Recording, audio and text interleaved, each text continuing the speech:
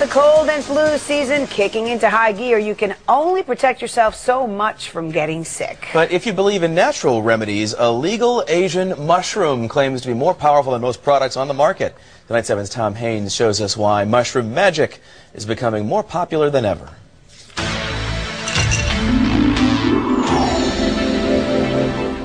Red, white, brown. There are 38,000 different kinds of mushrooms, some toxic enough to kill. Others almost contain mystical powers.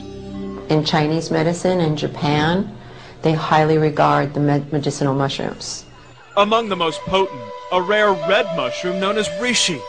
In Asian culture, it's considered a magical mushroom with the ability to cure almost any illness. Everyone and anyone can benefit at any given age. It can strengthen the whole body. Well, I just tried it. I couldn't believe it. Bella Manchin started using red mushroom products after hearing about them through a friend. I use the coffee, I use the tea, I use the mocha, I use the hot chocolate. And since she started 7 months ago, she's noticed a change. My energy level is unbelievable. Oh, I feel strong. My body really feels strong. I just feel strong. And my mind is very, very focused, and I'm very clear. You can now find the mushroom herb in coffees, teas, or oatmeal. They're also made in soaps, toothpaste, and lotions. Or for an easy fix, you can just take a reishi pill. In numerous studies, reishi's proven to tame allergies, high blood pressure, heart disease, and help fight inflammation.